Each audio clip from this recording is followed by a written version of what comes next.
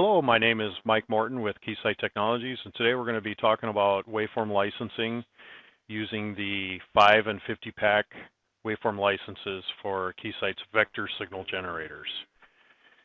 Waveform licensing enables you to license waveforms that you generate and download from any Signal Studio application for unlimited playback in a signal generator. Each licensing option, 221 through 229, allows you to permanently license up to 5 waveforms each. Or options 250 through 259 allows you to permanently license up to 50 waveforms each of your choice. So waveform licensing is targeted at manufacturing customers wanting a low price solution to permanently playback waveforms created using the N7600B Signal Studio applications. Now, the N7600B Signal Studio applications contains many different model numbers of Signal Studios in the B series. They range from GSM, CDMA, LTE, WiMAX, digital video broadcast, Signal Studios.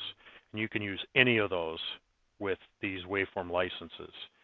However, there are 2 of them that it does not work with, and that is if you're using the pulse building Signal Studio or the multi-tone distortion Signal Studio, and that's the N7620B or the N7621B for multi-tone distortion and noise power ratio measurements. So they are not applicable. If you're considering using either one of those 2, stop here and do not use waveform licensing with them. If you do have a need for waveform licensing, each option 22X provides 5 available slots, and option 25X license provides up to 50 available slots where you can add and play waveforms for a trial period of 48 hours per slot. During this time, you can replace the waveform any number of times until you are satisfied with it. After the trial period expires, though, the waveform in the slot is no longer playable until the slot is locked for permanent playback. However, you can replace the waveform in the slot with another waveform of your choice before locking that slot.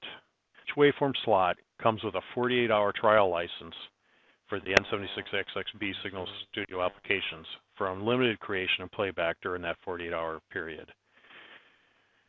The waveform can be locked for permanent playback at any time during or even after the 48-hour Signal Studio use period. What happens when your 48 hours expires and you haven't perfected your waveform? Go ahead and then select the next waveform slot, and you now have a new additional 48 hours to lock the waveforms from the current or the previous slot. So how does all this work? You can either purchase your 5 or 50 pack option either at the time that you configured the product and we built the unit and shipped it to you. If that's the case, those options will be pre-installed at the factory. If you have an existing signal generator that you want to retrofit it, you can retrofit these options as normal instrument options. And for a 5-pack, you'd order like on the previous slide 221, what you would receive is a certificate, and you follow the directions on the certificate to install that option.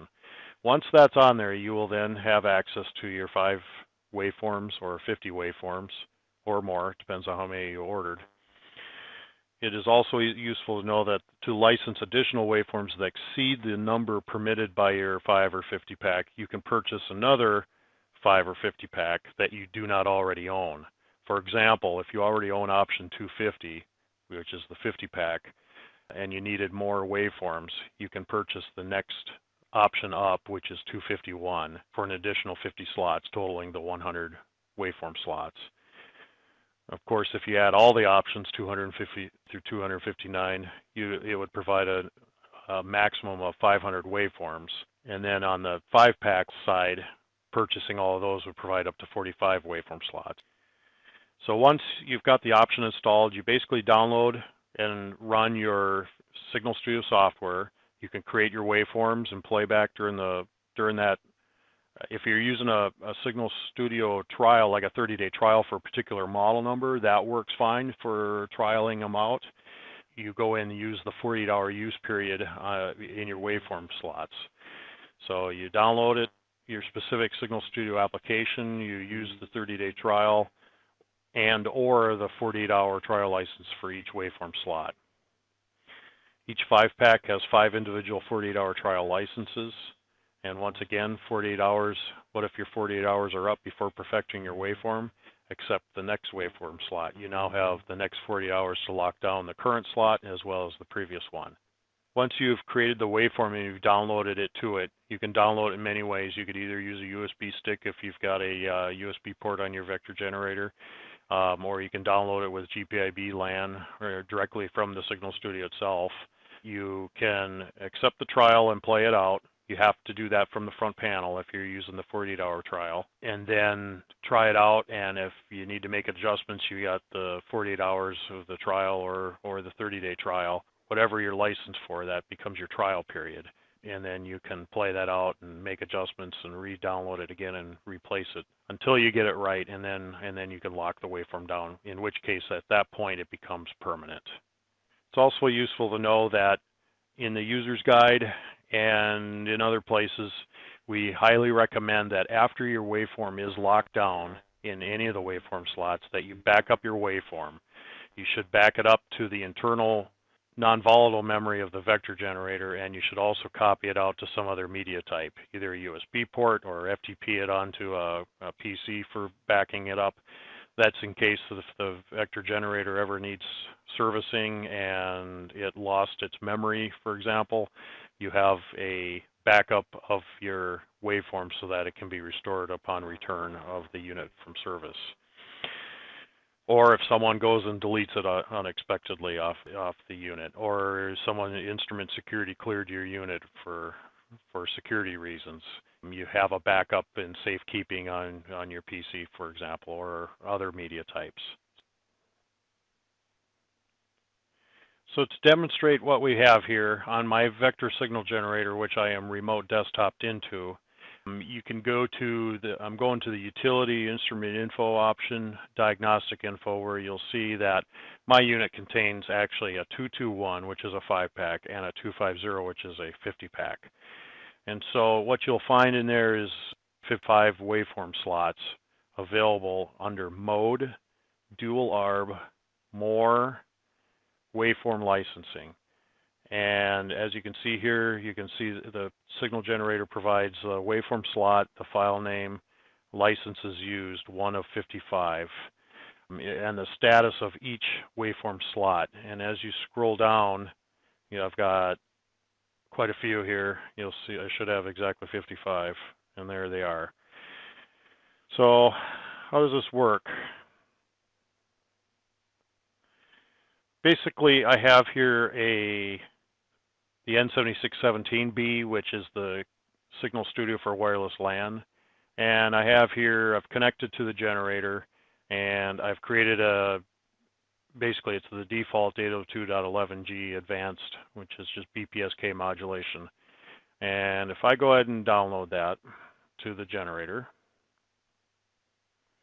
a message will pop up saying the target instrument does not have a valid license. Without a valid license, an instrument cannot play back the downloaded waveform. Do you still want to download the waveform anyway? Basically say yes or okay here. So we're downloading the waveform indicated at the lower left corner of the Signal Studio. Once it's done, okay, now download is exceeded. What we'll see when we go into the generator, going under Mode, Dual ARB, select Waveform. Here's my waveform name. Up here in Signal Studio, I gave it a name, Wireless LAN G 100 microseconds. So here's my waveform. If I select it and try to select it and turn the ARB on, I will still get an error, 703, feature not supported. That's because there still is no license to play that waveform. And why is there no license? It's because you have to accept the 48-hour trial license for the waveform slot. So what we'll do is we'll go back into the waveform licensing menu, and you'll notice my waveform slot number 1 says lock required. Lock required means that the trial period for the slot has expired, but the slot has not been locked. And it's also useful to note the slot can be cleared or replaced with a different waveform, but the waveform cannot be played until the slot is locked. A trial period is no longer available. So what I'll do is, in order to play this waveform, I'm going to use waveform slot number 2. So I'll highlight it down, and I'll add the waveform to the first available slot, and the waveform will be the WLAN-G. I'll say add waveform. At this point, it begins the trial period. So I can play this waveform now for the next 2 days. And basically, all I'll need to do is turn the ARB on now, and it is playing the waveform. Now I want to make a change to I've played it out, I've looked at it, and I go, oh, I wanted the idle interval of my waveform to be 200 microseconds, for example. Right now I'm at 100 microseconds, so I make the change in Signal Studio. I'll probably give it a new name, maybe 200 microseconds. I'll download and play it. Say OK. Okay, the download is succeeded. So I'll go and select it. That's just it was in remote because of the connectivity. Okay, if I play that, feature not supported. You have to each time go into the mode dual ARB more waveform licensing, and then replaced waveform in the slot. Go down to the 200 microsecond version, replace waveform, and then I can play the waveform. So now it's playing the 200 microsecond waveform. Once I have perfected my waveform, you can do this any number of times by downloading waveforms and adding them to this trial slot. And once you get the waveforms the way you want them, and they're working right and everything, then it's time to go ahead and lock them down. So what I think I'll do is, let's suppose the 100 microsecond idle interval was fine for slot number 1. What I can do is go up to that waveform slot number 1, and I will replace a waveform. I'll use the 100 microsecond idle interval. I'll replace the waveform so it's in that. So remember I said you could add waveforms to slots that weren't locked, but still the trial was unavailable for playback. This is just what I just did. The 100 microsecond idle interval waveform, I just put it in that slot. I still can't play it because I have to lock it. And once it's locked, it becomes permanent. It literally becomes permanent on this signal generator. So what I'll do is go ahead and do that. I'll lock that waveform in slot, and it gives you some warnings here. Because I have not stored it, it'll request waveform backup required. Waveform cannot be licensed until it's copied to non-volatile memory. So it's forcing you to at least go to the internal storage in the non-volatile memory. So I'll go ahead and click the backup waveform into the internal non-volatile memory button. And then it's giving me the lock warning. Once a waveform is locked, it will use up an available license slot, and it cannot be unlocked. Be sure you want to lock this waveform. And then it reminds you to also keep a backup copy of the waveform elsewhere in case you delete all files in internal storage. So I'll go ahead and confirm the locking waveform.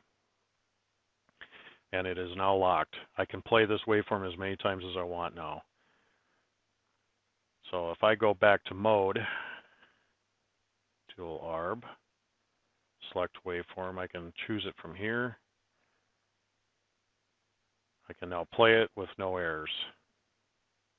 At this point, I can continue working on my 200 microsecond idle interval. Say I want to change the modulation format or something, or make the idle interval, or add a MAC address, or anything I want to do within Signal Studio to make the waveform the way it will be for final test. Keep in mind, it'll be permanent once you lock it. I can download it for the next 2 days, any iteration of what I want to use here, and then lock it down at that point in time once I have perfected the waveform, and using the same method. For more information on waveform licensing, please see your Vector Signal Generators User's Guides. These guides actually have quite a bit of information in them. If I pull up the EXGs and MXGs. These are usually found in the basic digital operation when you have a baseband generator section, usually towards the bottom. And there's several pages on how to use it. Thanks for watching.